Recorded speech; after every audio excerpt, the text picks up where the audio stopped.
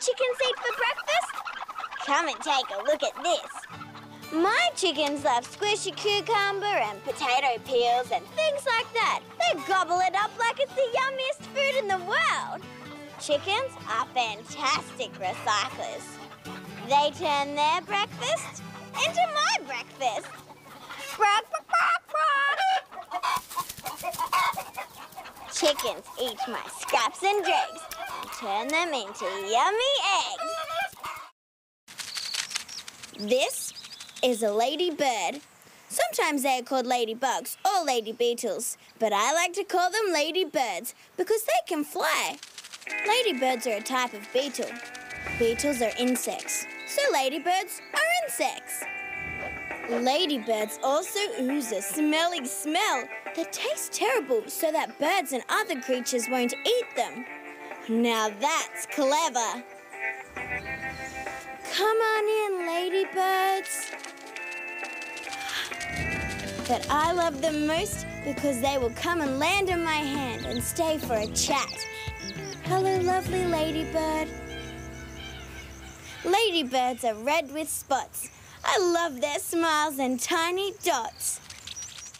Butterflies are so fascinating. They have long, hollow tube noses that they use like straws to drink up nectar from flowers. It's good for slapping, but not for tasting.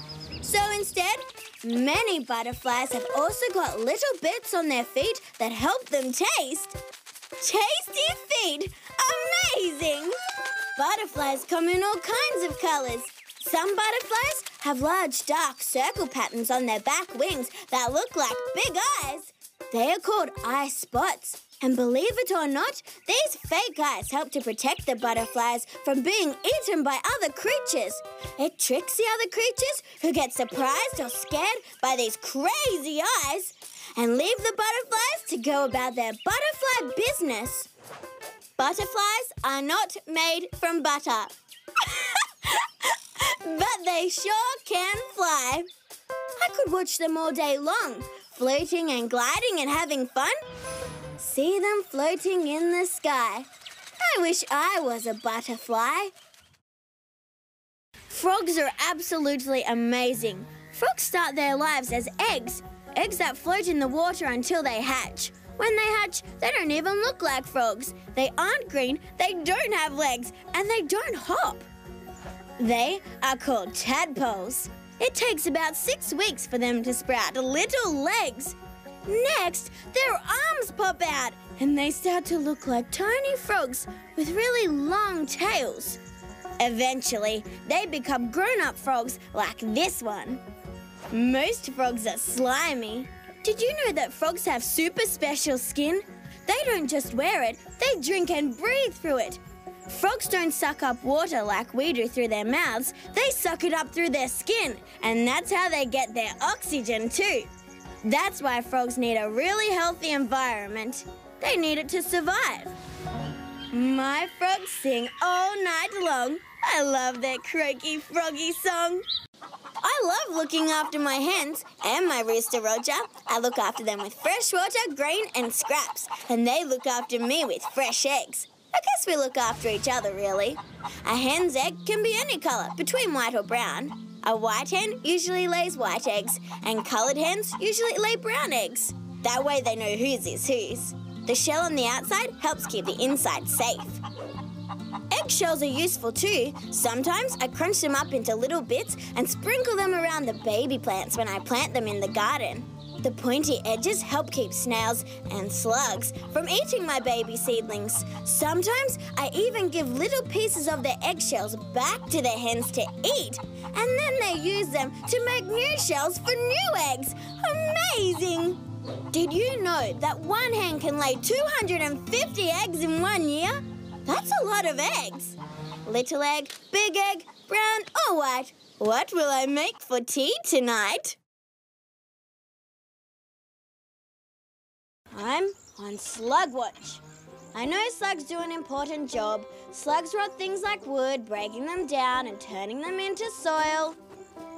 But when slugs eat the lettuces, slugs turn into pests. Big problem. So what to do about pests? I like to shoo the pests away from the garden naturally. Making barriers or spraying the plants with natural sprays, like onion water, makes the plants taste yucky to the pests. And off they go. Maybe I could give the slugs their own lettuce, so they stop eating mine. Attention all slugs. Dirt Girl speaking. As of now, this lettuce here is yours. And all these lettuces here are not yours. So you eat your lettuce and please stop eating mine. Thanks. I think I need more barriers. Worms do lots of hard work in my garden under the soil. I can tell when the soil is healthy because when I dig it up, there are lots of worms in it. They live in the dark.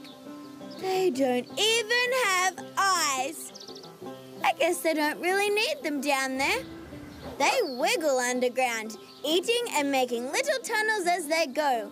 In the dirt are tiny bits of worm food. Worms eat lots and poo lots. And the worm poo helps my garden grow. The more food I can feed my worms, the more food I can grow in my garden. The more food I can grow in my garden, the more food I can feed my worms. It's a cycle, and it goes round and around. Worms can eat and eat and eat, then feed my beans and silver beet. It's not just hens that lay eggs. Lots of animals lay eggs, and that means lots of different eggs. An egg is a way to keep an animal safe until it's ready to meet the world. Some animals lay one egg, and some animals lay hundreds. Some animals build a nest to sit on to keep their eggs warm. Some animals bury their eggs underground. Some animals lay their eggs on a leaf, and some lay them in water. Birds are pretty clever. A hen can lay one egg a day. That's 10 eggs in 10 days. When a hen has laid enough eggs, she just sits on them. The eggs get nice and warm and the chickens inside start to grow. When they are ready to come out, the baby chickens just break the shell with their little beaks from the inside and come out. That's hatching. If the hen doesn't sit and warm the eggs, it's just an egg. Little eggs all brown and matching. Look how well this one's hatching. Owls are the only birds I see flying around at night. The owls I spy like to sit quietly watching the garden or fly silently looking for little things to eat. They like to sleep all day when everyone else is awake. I don't think owls are very good at making nests. They like to lay their eggs in the old nests that other birds have finished with. Now that's recycling. Owls also have excellent eyesight and hearing. I think they look funny with their big eyes and big heads. But what would I know? Sleep by day and fly by night. An owl sees more without the light. I think all living things should have a place to call home. It's called a habitat. I know I love my habitat, but what about all the little creatures that live around my home and garden? Every little thing that I do in my life makes little changes to the world.